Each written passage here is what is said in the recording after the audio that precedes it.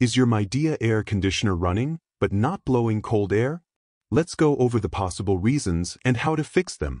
First, check the Midea AC Remote or thermostat settings. Make sure it's set to cool mode and the temperature is lower than the room temperature.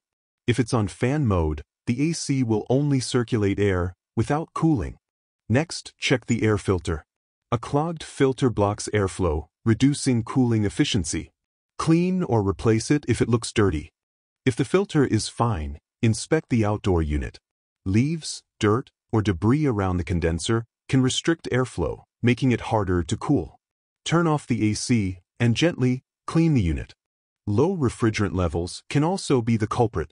If the Midea AC is running but not cooling, there could be a refrigerant leak. In this case, you'll need a professional to inspect and refill the refrigerant. Another common issue is a frozen evaporator coil. If you see ice buildup, turn off the Midea AC and let it thaw. This can happen due to restricted airflow or low refrigerant. Lastly, check for electrical or component failures.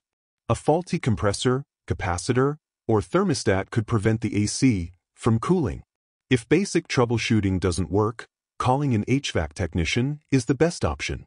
If you found this helpful, like the video and subscribe to the channel for more informative videos, and if you have any questions, drop in the comments.